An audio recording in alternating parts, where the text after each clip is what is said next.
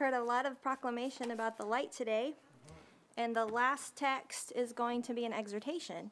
It's Ephesians 5:14 is what Brother Jeremy's going to preach on. It says, "Wherefore he saith, Awake thou that sleepest, and arise from the dead, and Christ shall give thee light."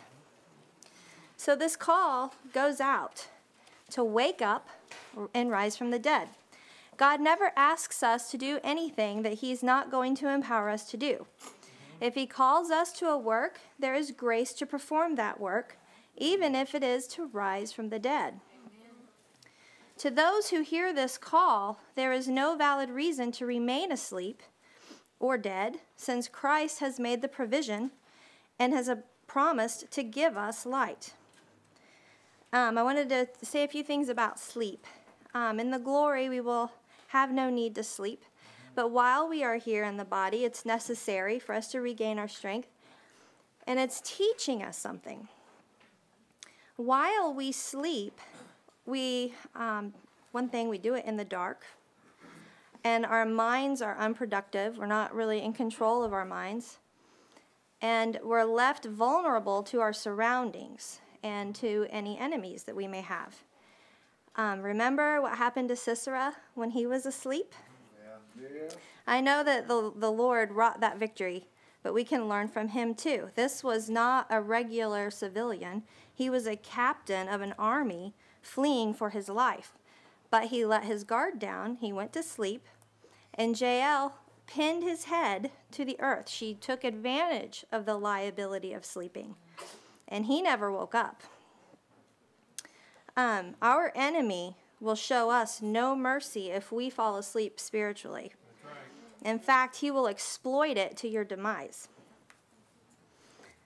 Another thing it says is arise from the dead. And I thought about the valley of dry bones in Ezekiel.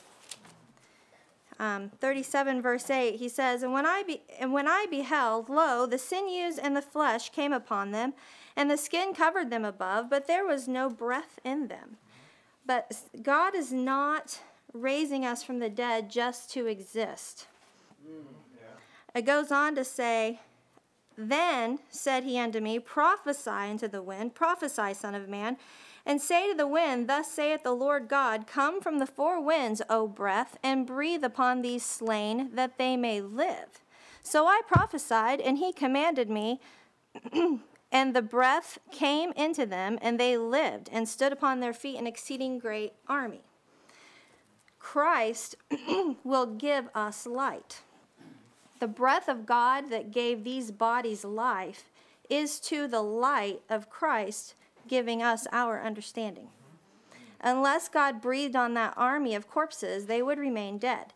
And unless Christ gives us light, we are left to the gross darkness that we are born into. I like this, the topic, the redemptive function.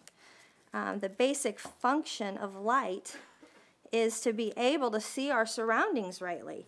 But it isn't the end of it. We don't just sit in a room of light and look at things. The light provides the means for us to be productive and to handle the things that are in the room and to do something productive. Like I was thinking in my kitchen, and especially now this season, it's dark. I turn the light on, but I don't just look at my pretty new appliances. I get things out. I cook dinner for my family. It's functional. The function of this light that Christ gives us is to be able to prove what is acceptable to God and to walk as children of light. If we are unable to prove what is acceptable to the Lord and discern the works of darkness from light, then it'll be impossible to live righteously and holy before God. And this is a requirement. The light is our way of escape. It illumines our way out. We can see rightly that this world is not our home. We see that we're looking for a heavenly country. We see what's in the room, so to speak, and the tools that are available for us to be able to work out our salvation with fear and trembling. And in all this, God is glorified. When a man that was born into darkness is surrounded by darkness, only has ever known darkness, comprehends and prefers the light, salvation has come to that man. 1 Thessalonians 5, verses 5 through 6 says, "Ye are the children of light and the children of the day. We are not of the night nor of the darkness. Therefore let us not sleep as do others, but let us watch and be sober."